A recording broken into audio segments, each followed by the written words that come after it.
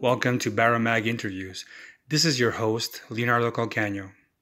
My name is Leela Gilday. I'm from Yellowknife, Northwest Territories. I'm a singer-songwriter, and my independent record label is called Diva Sound Records. Excellent. Can you tell me about the Diva Sound Records?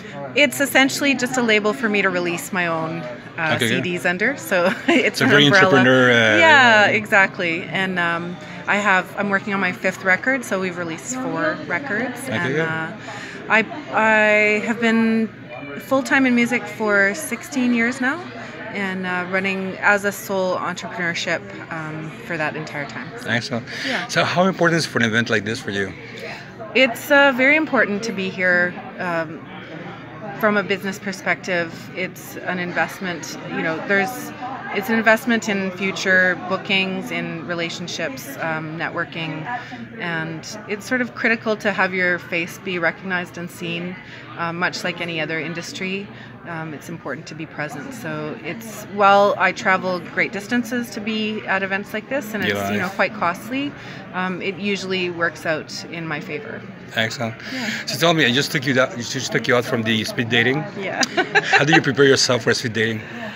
I like to read the people's bios that I'm going to be meeting with, and it's not necessarily that you want to get something from everybody. It's just the first step in building a relationship, because I think that's, especially in the music industry, that's the building block from where you have to start. And so I like to read people's biographies.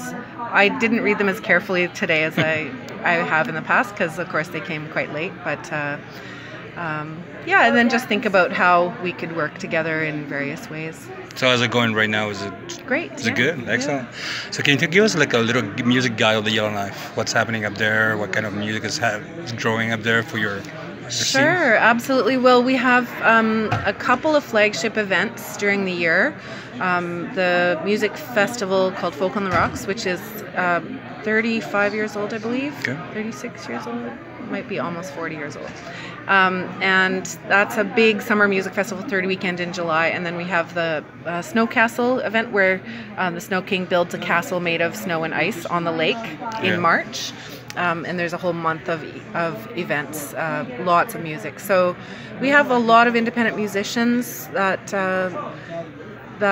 play in and around Yellowknife at events like this, but also various little venues, coffee shops and bars. And then we have a theater, a small soft seat theater, which is our main cultural sort of hub. Okay. And there's I'd say the voices that come out of the north are quite unique because of the cultural history and the land surrounding. So we have a lot of people who use traditional music in their like traditional Dene music or Inuvialuit music in their art, and then there's like a strong fiddling scene, like Métis fiddling scene. It's quite diverse actually. It's a little microcosm. Are you doing a showcase today? Yes, tomorrow night. Excellent. Yeah. Well, thank you very much. Yeah, thanks.